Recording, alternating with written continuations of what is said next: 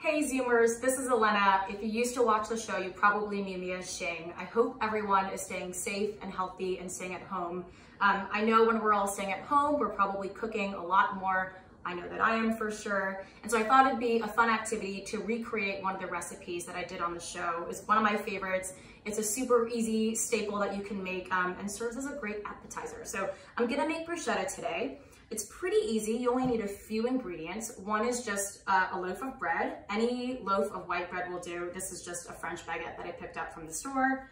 Then you need some garlic, tomatoes, any type of tomato will do.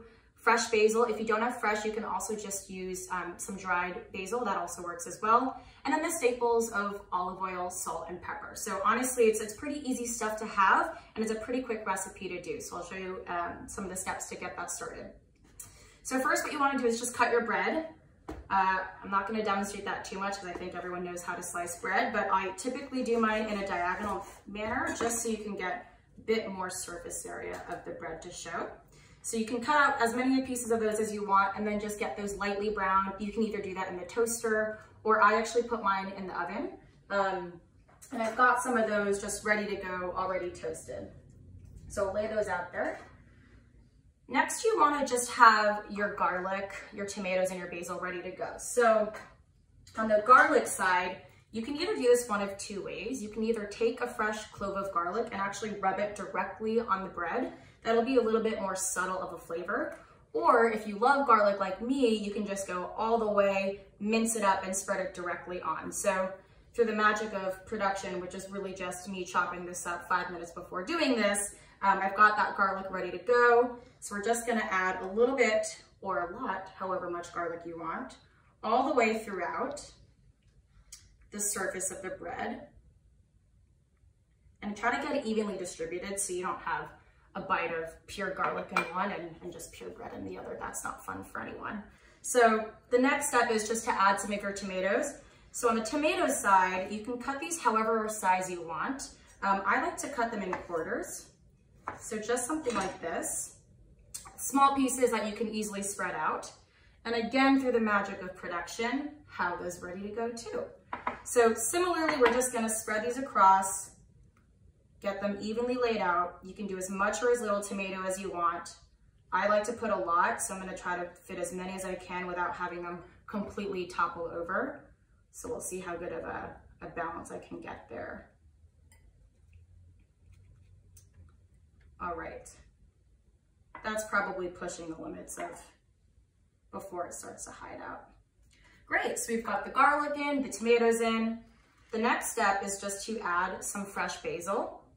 Again, as I mentioned, you can use dried if that's all you have. So we're just gonna twist some off the top. And I'm gonna cut this and mince it a little bit just so it's smaller and easier to spread. I found that the easiest way to do this with basil is try to roll it up almost and smush it into a tiny little ball. Makes it a little bit easier to start chopping it just to get that through. And I'm just gonna do a rough chop here, nothing crazy. This doesn't have to be super small, but just enough so that you don't have, you know, a massive leaf like this that you're biting into. So I'll give this a nice few quick chops. That's probably good.